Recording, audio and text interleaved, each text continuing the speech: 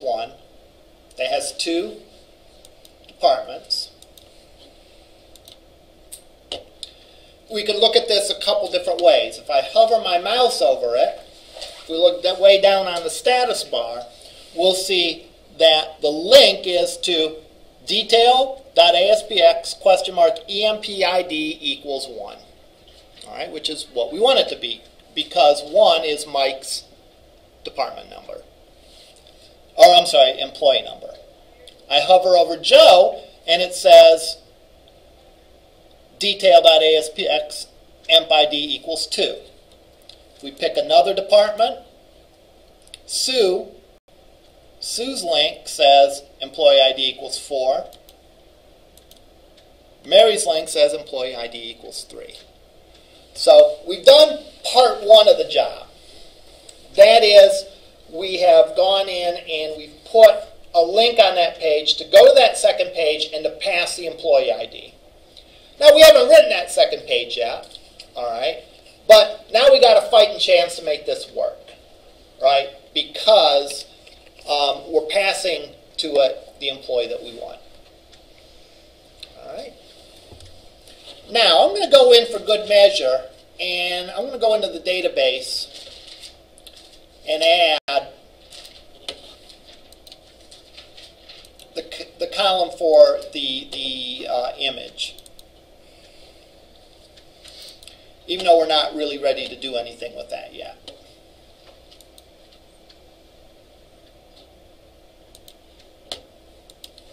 So I'll add employee image, and it's going to be a text field.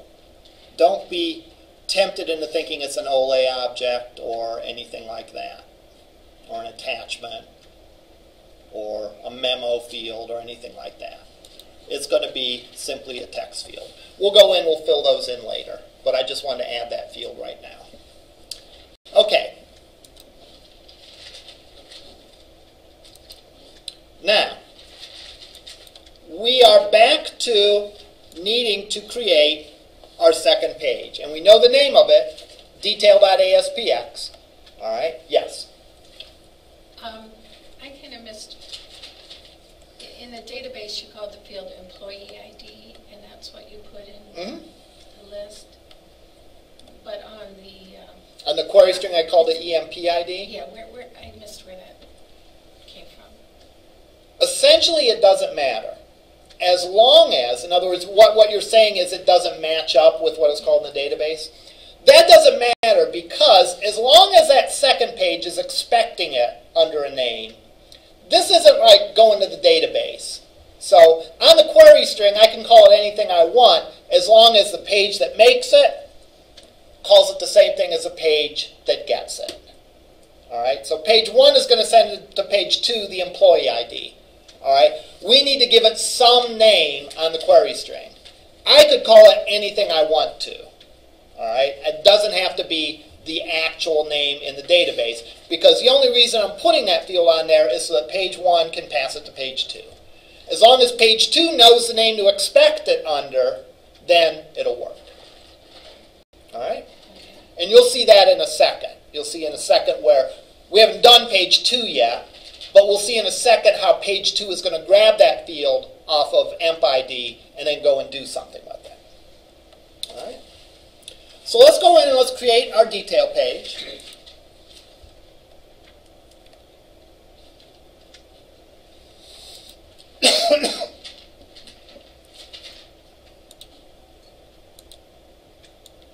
And I'll call it detail.aspx.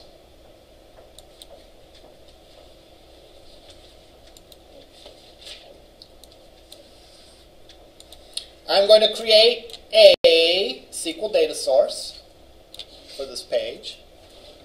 I'm going to configure it. I am not going to create a new connection. I'm going to use the connection that's already in my web config file, which is the HR database.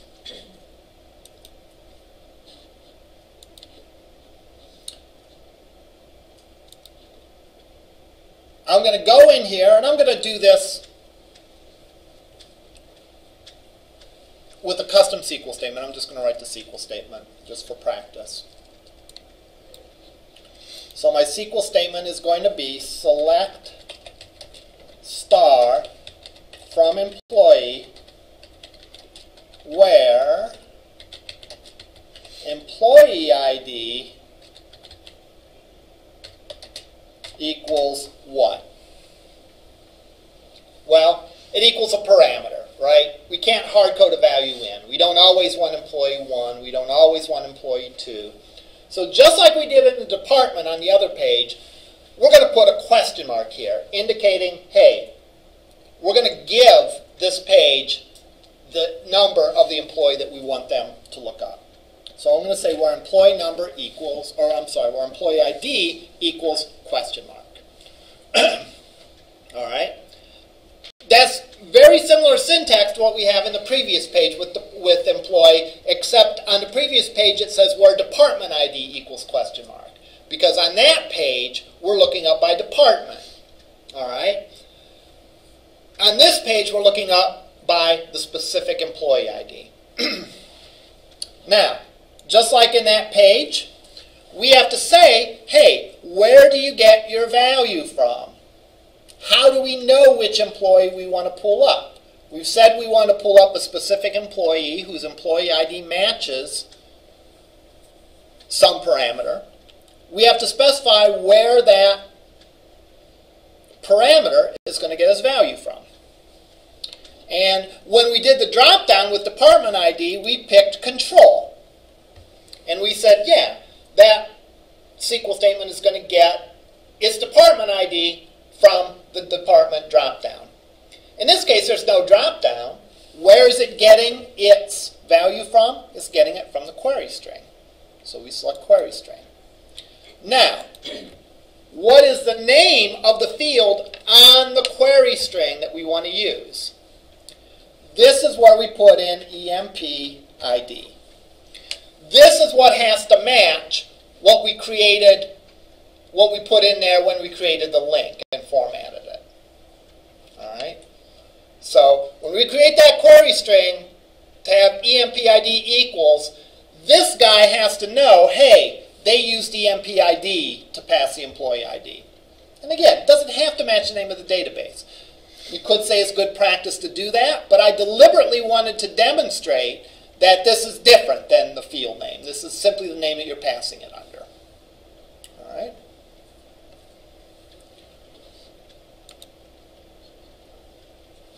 We can test our query. If we give it an employee ID of 1, it pulls up that person, sure enough. So we can hit finish. So our data source is all set. What we need to do now is we need to supply some way to see this. Because remember, this is just a data component.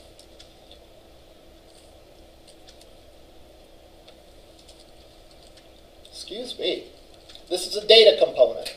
So it contains the results of that SQL statement. We have to visually represent that some way. We can represent that any number of different ways. In our case, we know by definition there's only going to be one of these, right? Because there can only be one employee that has that employee ID. So we really don't need a grid view. A grid view, again, is good for showing a list of items. What we want instead is we want a details view. And what's the data source of the details view? Well, it's going to be that SQL data source that I created. Now, a grid view and a details view, working with one is very similar to working with the other. We can do a lot of the same things. We can auto-format this guy.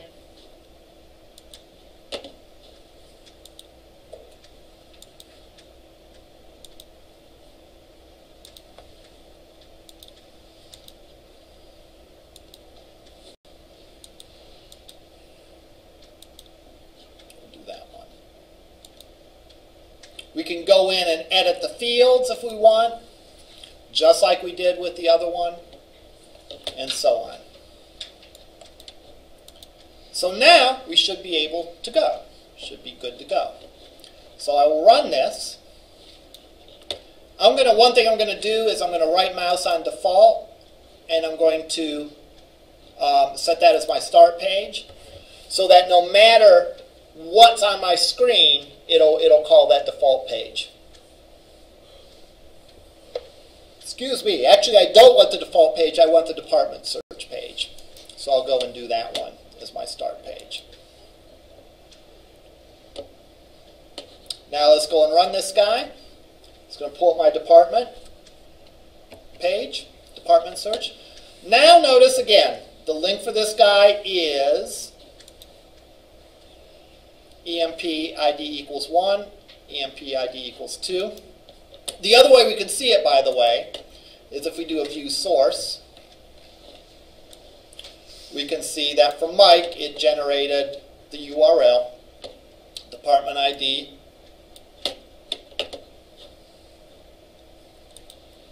or employee ID equals 1, detail.aspx, emp ID equals 1, emp ID equals 2.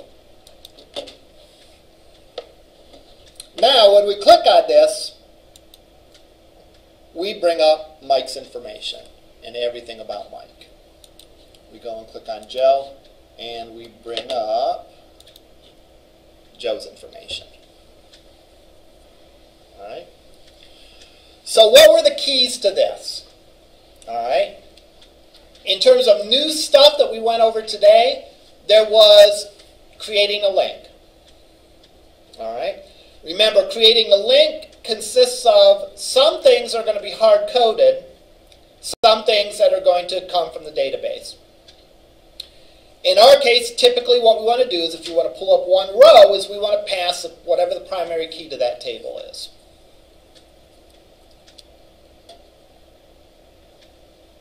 So creating a link is one.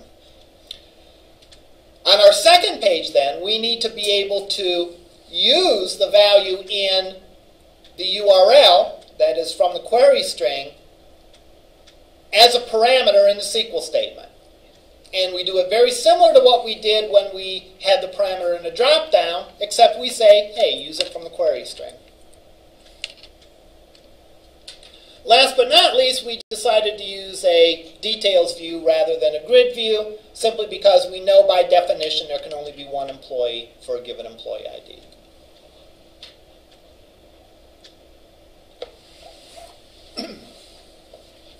Questions on this?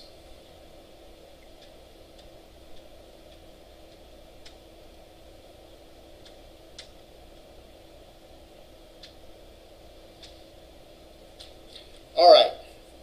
Next thing we have to do is do the images. I don't feel like looking for images, so I'm going to exhibit my drawing ability in Paint.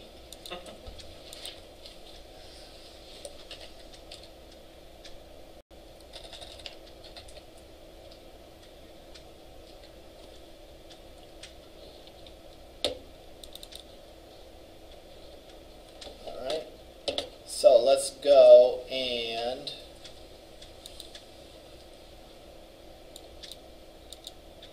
let's make a small image, 200 by, or 250 by 200, yeah, that's good enough. And I'll go and I will draw a picture of Joe.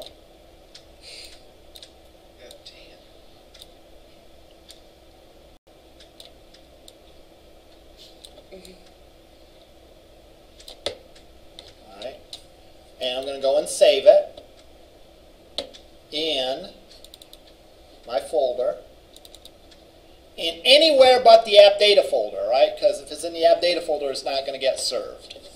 Alright, so I'm going to put it just in my directory root. We can move it around. Alright, and I'm going to call it joe.jpg. Alright. Let's go and erase Joe.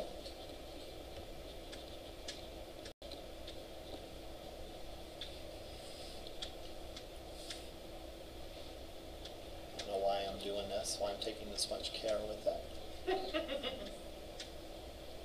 Taking this much care to make a ridiculous looking drawing.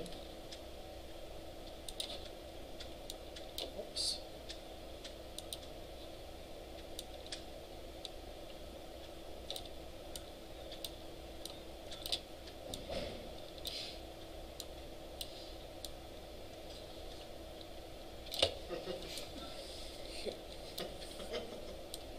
if you notice the resemblance, it's because Joe is one of my brothers.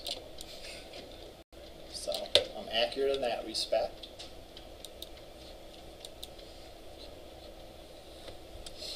So I'll go and save these.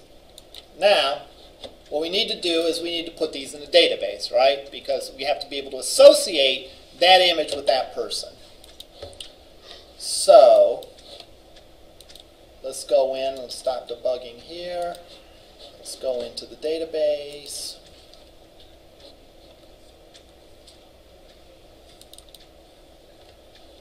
I'll go to employee, and employee image for Mike is Mike.jpg.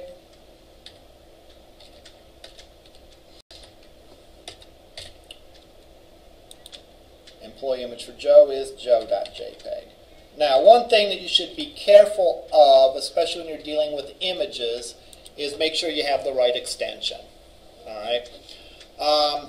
So I'm going to go and verify that my extensions are correct, because if I look at this, all I see is Joe and Mike, and they are JPEGs, but I don't know what the precise extension is. Could be JPG, could be JPEG. So I'm going to go and turn on the file extensions, and sure enough, they're both JPG. All right. So, okay, so we have it in the database for those people. All right. Now back to work here. What I'm going to do is I'm going to go in and I'm going to edit the fields on this guy. And kind of like I did with the link, I don't want the name of the image, I want the actual image. So I'm going to get rid of the name of the image, which is in that emp image string. Because I don't want to see the text, I want to see the actual image.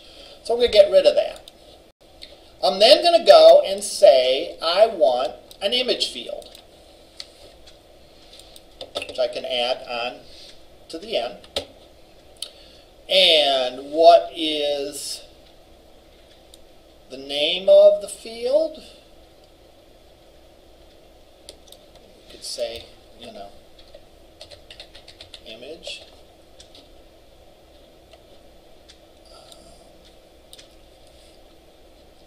What do we want the alt text to be? Well, person's name is probably a good idea for the alt text. All right. Where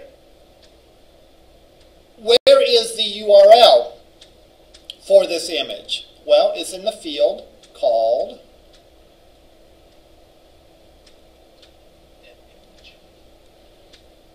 emp image.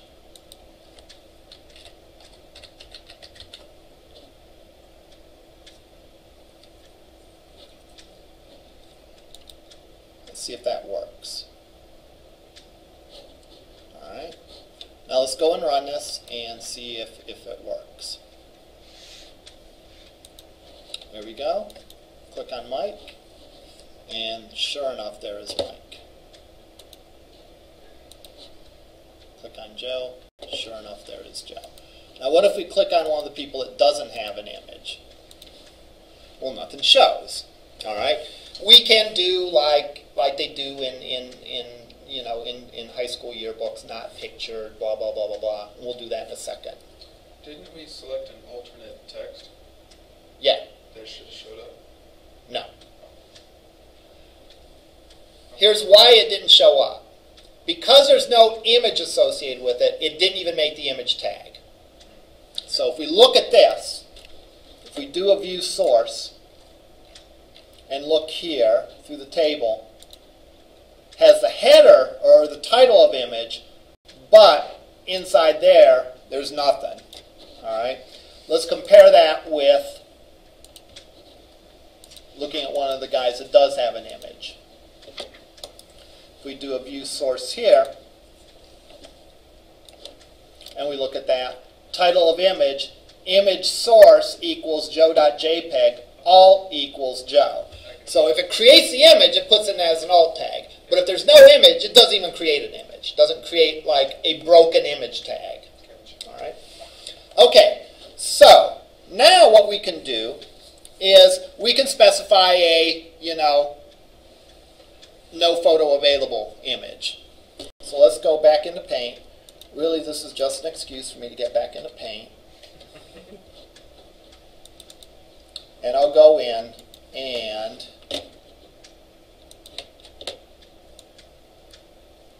put just a generic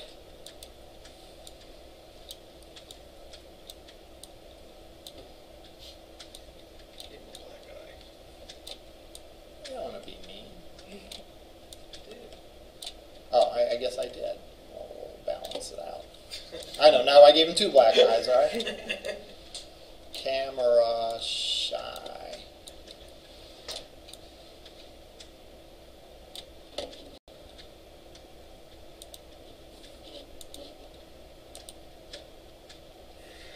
One of my favorite jokes in the TV show Arrested Development is when they were trying to describe how boring someone was, and they said under her picture in her high school yearbook it said, "No picture available."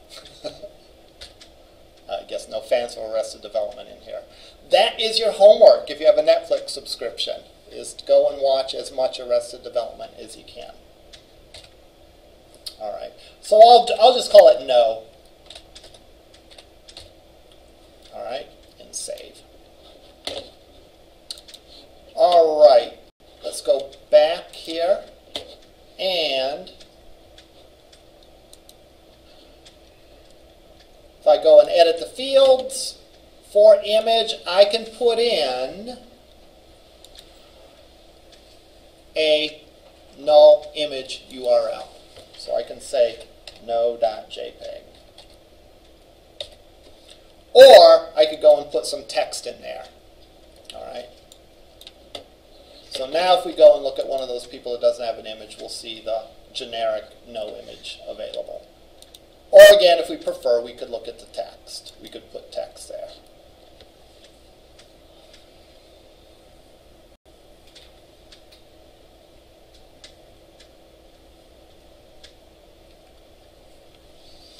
All right, questions about any of this?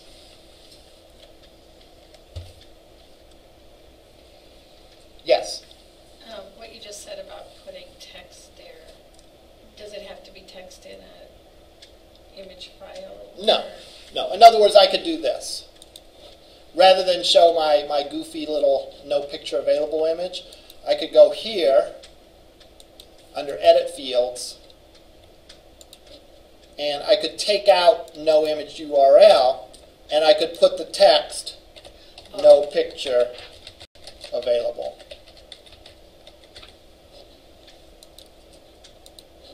So now when we go and run this, if I pick one of those people, it won't show the dummy image. It will show the words no picture available. Probably a better way to do it, I guess. I don't know. Yes? All right, this is a stupid question. So then if there's no picture available, you don't have to put anything in the database under that person's name. Correct. Like, to say that photo. Correct.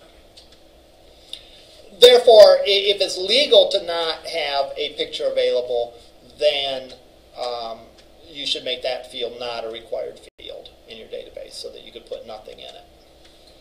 Yes? If it was a required field, could you put the no JPEG field? You could, but that's a lot of work. It seems to me like, again, one of my guidelines about what a good practice is to not lie to anyone. All right? Don't lie to your program. Don't lie to the database. So how is this lying? Well, the image column is supposed to contain a real image of a person. If you don't have an image and you lie and say, well, I do have an image, it's the image of no people. All right?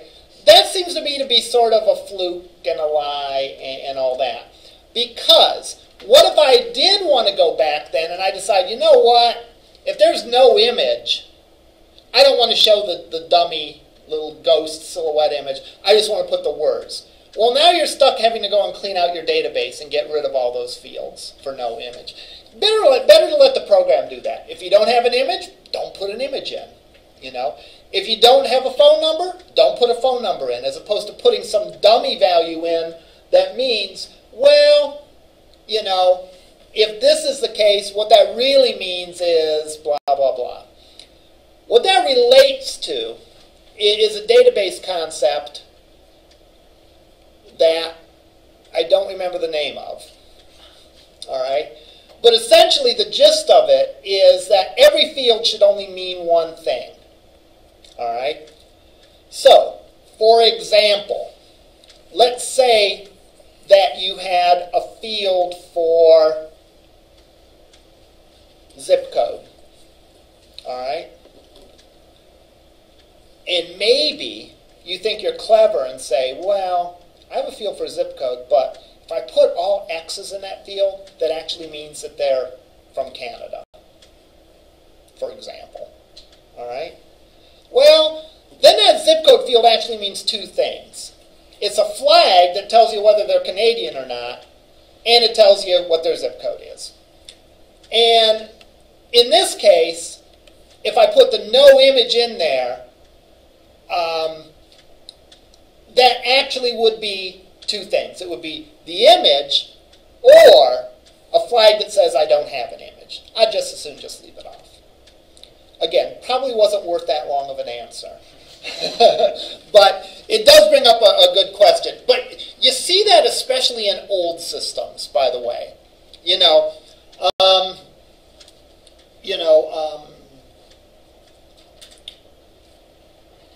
One system I worked on, there was a 3-digit customer number. But if you entered in customer 999, that actually meant that such and such. Or if you entered in 998, that actually meant such and such. That is a mess to deal with. All right? You're better off not lying to your database and having flags, for example, that would say, hey, that's what this means, and so on. Questions? Yeah. So if you, instead of putting your pictures in the main directory, you have them in a folder. Yeah. Do you just change the database text? You could do that one either way. For example, let's go and move these images to the images folder. All right? And I'll tell you which way I prefer to do it. Which of course means it's the right answer, and if you do it a different way, you'll get a lot of points deducted. No, I'm just kidding. This is a matter of personal preference. Let's go and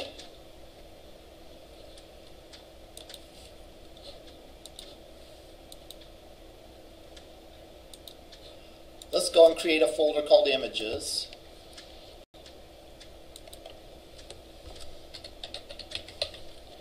And let's go and put those images in that folder. All right. So now it's in a folder called Images. There's two ways that we could do this. All right. The one way is to go in the database, in the employee table, and simply change the images to images/Mike.jpg. And that would work. All right? Because again, you're giving the path to it. It's going to create that image tag. It's going to put whatever's in that field and plop it as a source in the image tag. So if you have directories in there, fine. We'll put the directories in there. The other way to do it is this. The other way to do it is this. Right now, if I look, it's not going to work, right? Because I moved the images. All right, so this is broken. I could go in here and edit fields, and I could go and do something very similar to what I did with the link, right? With the link, remember, part of the link was hard-coded, and part of it came from a data field. Well, here, part of my image URL is going to be hard-coded. That is, it's going to be the word